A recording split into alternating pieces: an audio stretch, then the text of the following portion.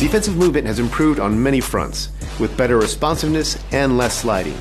This helps defenders get where they need to be, and with the improved body-up system, ball handlers will have a tough time getting free against great defenders. The improved contact can also be felt in the paint. Big defensive anchors will have a much easier time putting a body on shooters at the rim and forcing tough shots. Directional steals are also back.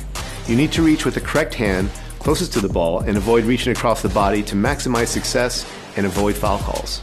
You can also use directional steals to play passing lanes by flicking the right stick in the correct direction to get your hand in the way and deflect the pass. And when it comes to contesting shots, it's important to be patient and wait for the correct time to jump. If you're behind the shooter, jumping too early, biting on fakes, or closing out late, you'll quickly find yourself racking up fouls and giving up and-one opportunities.